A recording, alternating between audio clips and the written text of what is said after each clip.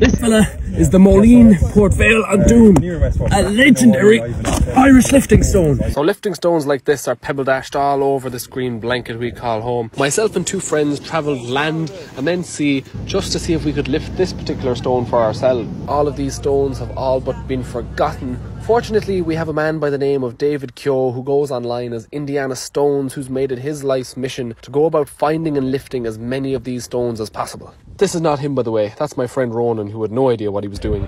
Oh, I think my pants is ripped off. Once we had Ronan all patched up, I decided I'd give it a go for myself. This fella weighs 171 kg and I could not get it to budge.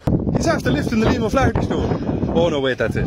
The media were so impressed by our feats of strength that they wanted us on TV. So here we are now, signing pieces of paper we didn't read. And I couldn't find the footage I took of him lifting it, so I had to take a screen grab from his Instagram, but you can actually see us in the background of this one.